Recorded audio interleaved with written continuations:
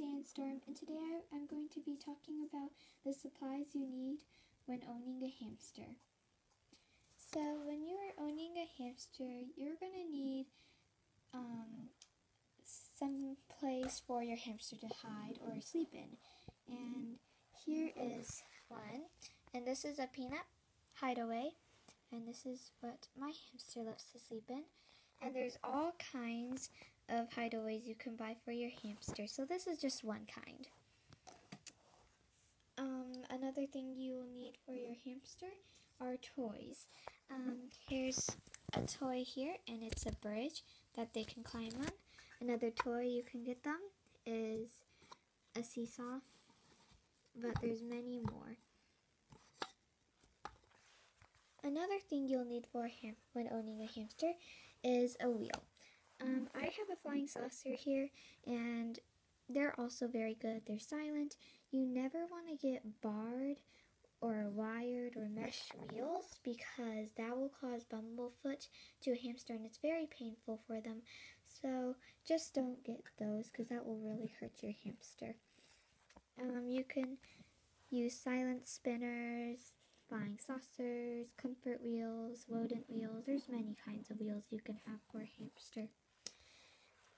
And of course, every hamster needs food.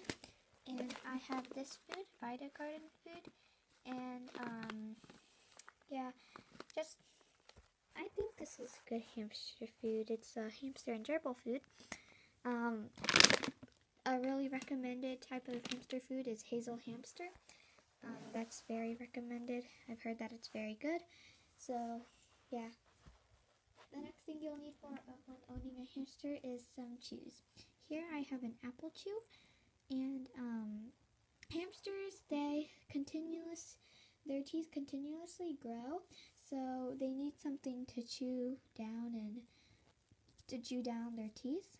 To wear down their teeth so they can chew on chews. And like I said, like the hideaways, there are many different kinds. Here's another kind of chew. This is a wooden chew, and this is loofah on it, and then this is the wooden, and it's an apple, and this one's just another kind. So make sure you have chews for them. Another thing you'll need when owning a hamster is bedding. There are lots of good and bad bedding. This is the Carefresh Complete bedding that I'm using. Carefresh is probably the most popular and most used bedding. It's very good for hamsters. Also, Aspen's good, and the KT. Some bedding you really don't want to use is pine and cedar bedding, and beddings that are scented. And pine and cedar are very bad for hamster because they can cause it will make it really bad for them. Like if they eat the pine and cedar, it will cause respiratory problems. So that's really bad for them. And also scented is just not good. And yeah, so I would stick with the Carefresh and Aspen and the KT. Alright.